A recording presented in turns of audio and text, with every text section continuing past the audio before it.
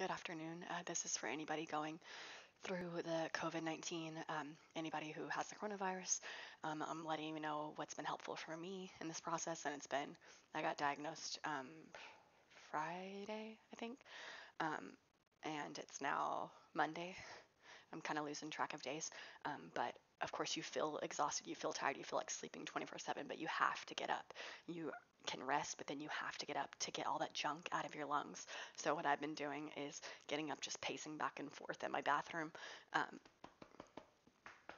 cup in my hand and on my chest and up and down my back. Obviously, if you have like some kind of back massager or something that vibrates, that would be great, but not everybody has that.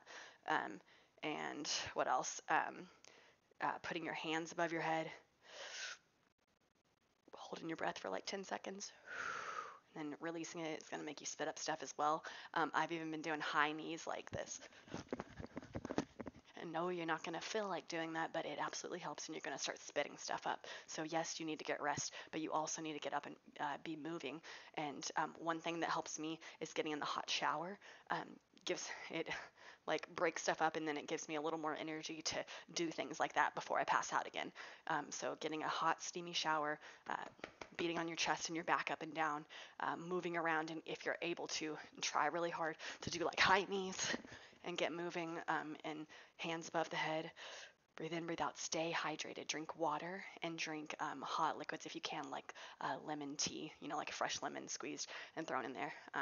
I've had so many people giving me so many advice, so many well-meaning people, but it's a lot and it's all different. And so I'm just sharing with you what I've done and what's actually helped. And it's gross, but I just put this on my Facebook. I have a cup for those times where I'm not able to make it to the sink or the toilet. That I have filled like with this much of just mucus that came from my chest. And if you rest and just now my nose is running. Good. Hold on. If you just let that stay inside of you, then